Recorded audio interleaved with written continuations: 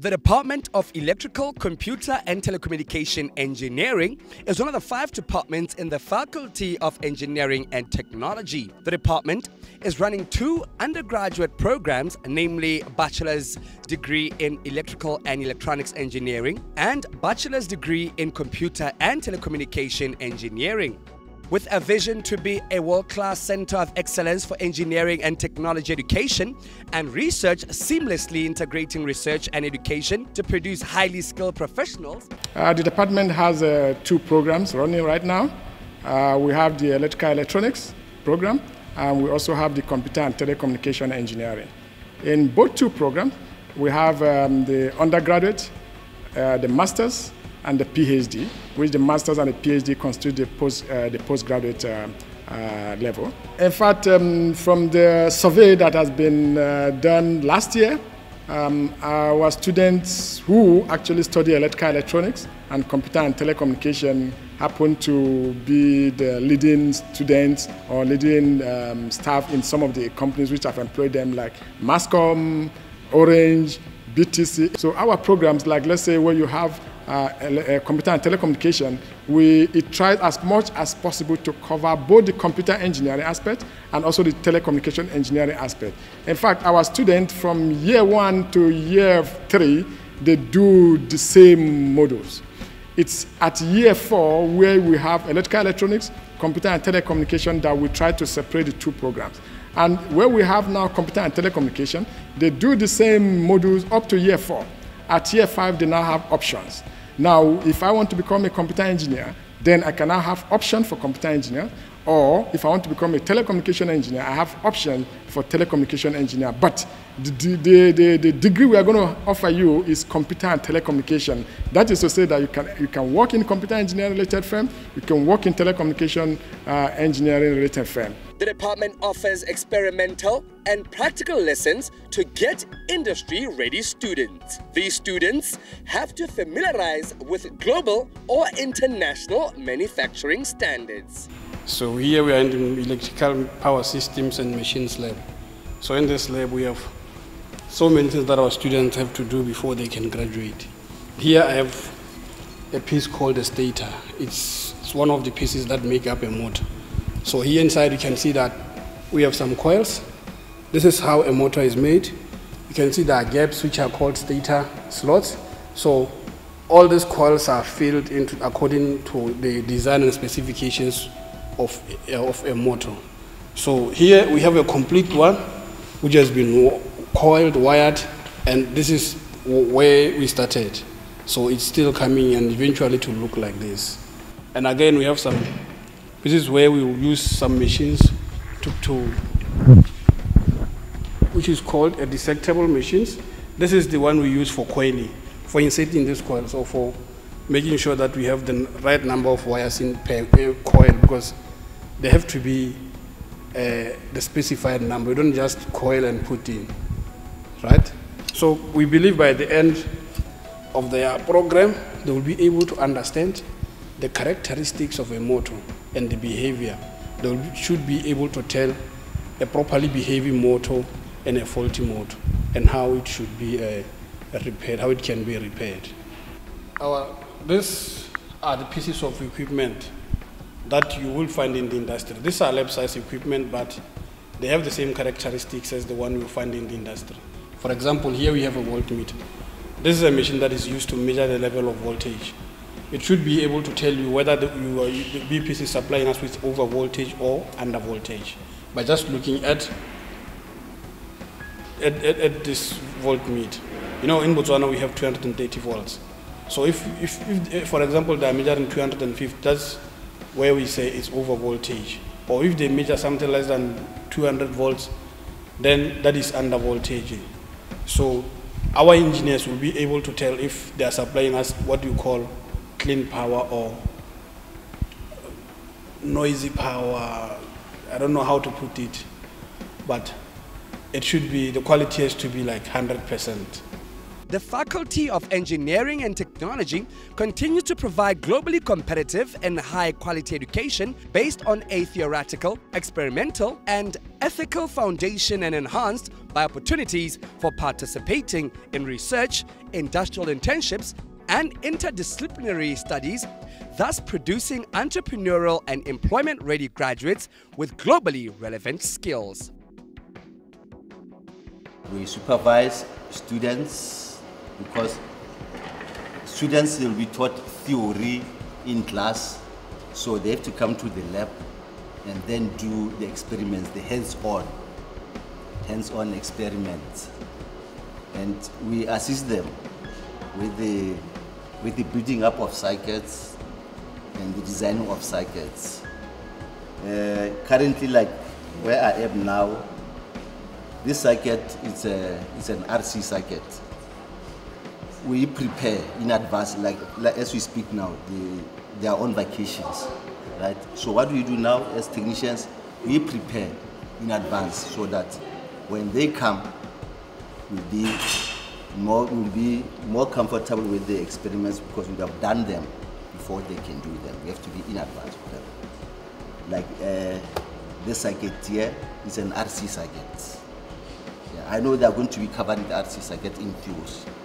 So in BIUST, or rather not necessarily in BIUST, students they tend to understand when they see than when they hear.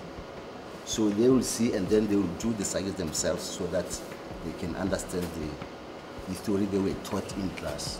Advances in engineering and technology have led to dramatic improvements in the standards of living of humans over time. Here are some of the technologically advanced projects that students at BIUST are working on to improve the standards of living. This is our project. It is a monitoring device, monitor temperature and humidity for greenhouses, incubators, and any environment to monitor to keep those things, temperature or humidity in specific locations. As you can see, the project here, like what we are trying to do, we are trying to monitor the temperature inside this model here. The model are more like a greenhouse. So right now the temperature we are keeping it between 28 degrees, and it's just there. Like if it tries to drop beyond 28, the system will hit automatically. If it tries to go beyond 30, the system will hit automatically. So that's what we are doing. Like, so the concept is there is a greenhouse in the incubator, so also the poultry house in the monitoring temperature. Kenna opelo tsekiso ki dira ngwaga me wa boraro and telecom and computer engineering mo BIUST.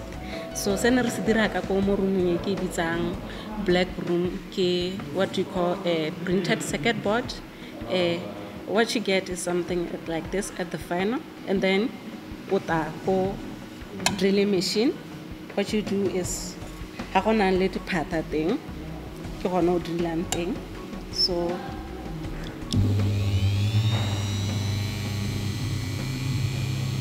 first you have to configure the user of this smart meter.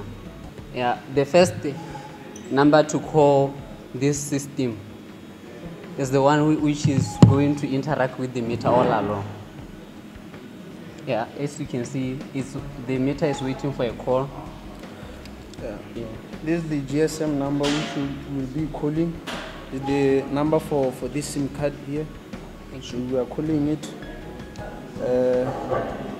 After calling it, it should send us an SMS of which we out to receive in a few seconds. It will be displayed here. Here's the SMS received. It shows that the number is configured here. So this is our main interface. We have start and recharge. When you want to recharge, you can scroll down to recharge. Then here to recharge, you will be entering the number from the shop. We have coded our own numbers here so that we can demonstrate with them. 5, 6, 7, 8, 0.